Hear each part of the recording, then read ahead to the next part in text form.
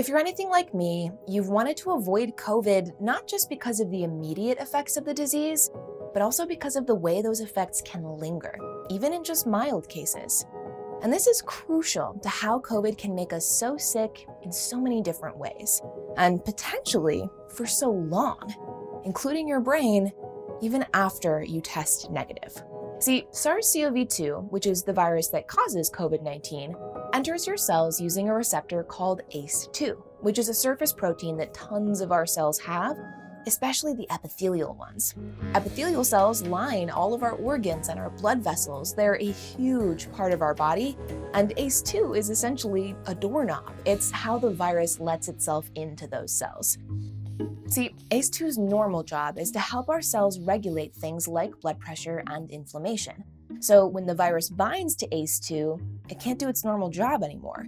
Blood pressure regulation goes out the window, inflammation runs wild, blood clotting gets kind of wonky, and cell death goes up, resulting in tissue damage.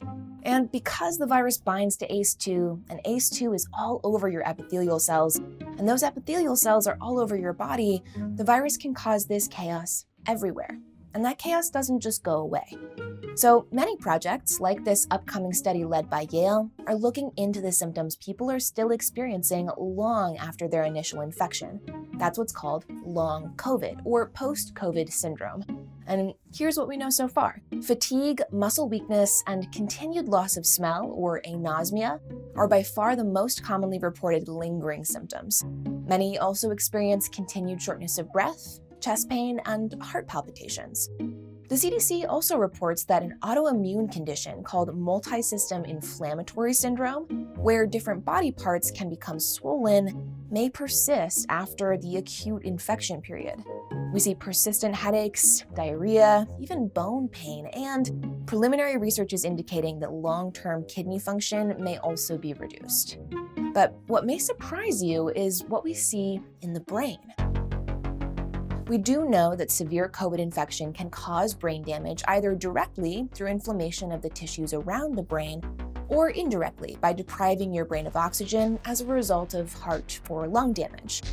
But early studies are also indicating that some people who had just mild to moderate illness are still exhibiting impaired attention and focus even months after their infection.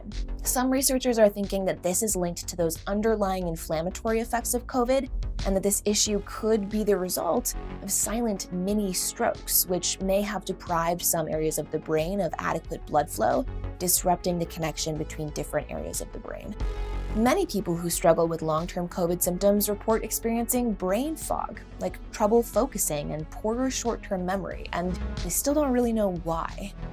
Plus, we've seen how COVID can really get us down. In a study of more than 230,000 people who had COVID, 1 in 3 later developed some kind of psychiatric or neurological issue, ranging from anxiety to Parkinson's-like symptoms. That's a much higher rate than in folks who didn't have COVID, or in those who had another respiratory illness like the flu. Now, it's hard to tell if the development of something like anxiety or depression is due to some biological effects of the virus, or if it's more psychosocial because of things like lost income or self-isolation. But the uniquely high rate of developing something like a stroke or dementia later on down the line is definitely linked to the molecular actions of the virus. Now, I know all of this sounds really scary, but the global medical community is working really hard to understand more about all of these long-term effects and what we can do about them. Some early studies are finding that physical rehabilitation, especially with the focus on retraining your diaphragm and your breathing, can help you bounce back from long-term COVID. Some teams are suggesting treatment with anti-inflammatory drugs may be able to combat any chronic, low-grade inflammation left over from active infection. So if you're struggling with persistent symptoms after your acute illness has passed, then maybe see if there's a study near you that you can sign up for. We've left some resources about that in the description. If you can add your voice to the chorus, the more data we'll have access to, and the faster we'll be able to find better solutions. And don't be afraid to reach out to advocacy groups too. If there's something wrong, they may be able to help you get your doctor to take it seriously. And if you're lucky enough to not have been infected, I hope all of this helps you realize how important it is to keep minimizing your exposure risk, even as more people get vaccinated. If you want to learn more about what's in the COVID vaccine and why, you can check out this video here. And if you have questions about anything we covered in this video, leave them for us down in the comments below.